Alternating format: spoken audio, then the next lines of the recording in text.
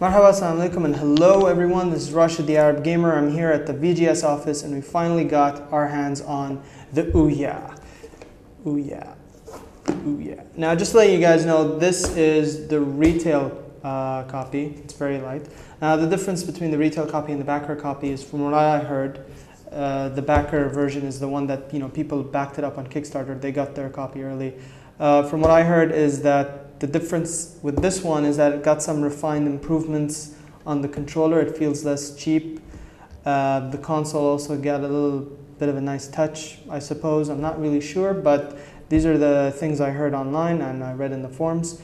So without further ado, let's get on with the unboxing. Okay, so here's the box, just to give you guys a bit of a look at it. On controller. So here's the front. Free the games. Okay, so I guess it has different slogans. It's very nice. Ouya front. And in typical game console box fashion, they show you the games on the back. So here they're highlighting some of the games and the features. So here's the menu. This is how it's going to look like. Final Fantasy 3. I believe this is the Android version, upscaled for the Ouya. And another game, which I'm not really quite familiar with, Chronicle, what's that? Aid, I guess. So yeah, typical, this is what you're gonna get with the box. The little box inside this box has big dreams. Oh, okay.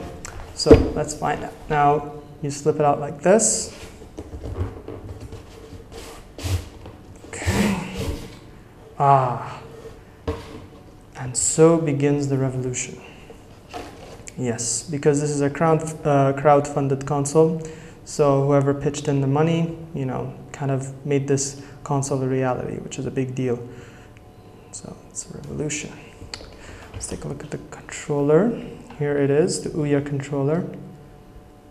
It's a nice little Ouya right there.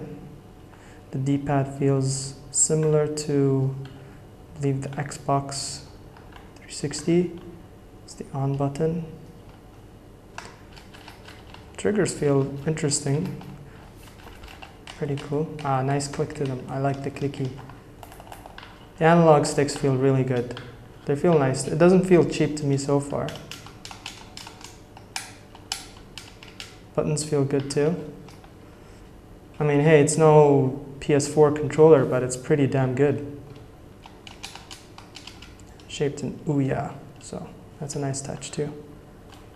And I believe this is the receiver. Nice. So that's the controller. And here it is.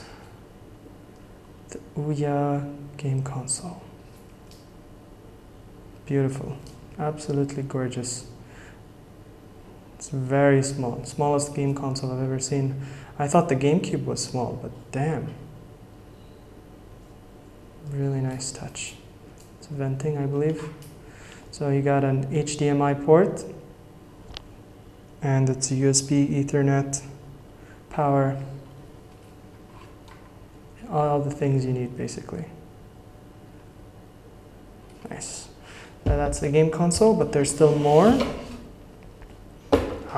Batteries. Okay, Duracell batteries. So here are some Duracell batteries for, I believe, the controller. Power adapter. This first. Okay. HDMI cable. Typical HDMI cable. Power adapter to run the system. Very simple, easy to use, plug and play kind of thing. And here is, I believe, the manual, which no one will ever read. Getting started. Power up. No way! Okay. Love the logo. It's kind of like a smile. It's a really nice touch. Okay. And what else? Cardboard. Oops. Okay. So yeah, more cardboard. I guess just to protect the console and its stuff. So there you have it. Ouya game console unboxing, the retail version. Thank you for watching the unboxing of the Ouya game console. Since we just got our hands on it, we're going to be doing a lot of testing, trying out games and apps. If you have any questions, please feel free to drop them in the comment section below. Are you now interested? Will you be buying an Ouya? Do you really think that it's a revolution? Or do you really think it's just going to be like a little fad that's going to die out soon? Let me know, and don't forget to like, favorite, subscribe, follow. This is the Arab Gamer, gaming from the Arab world. Ya Aziz.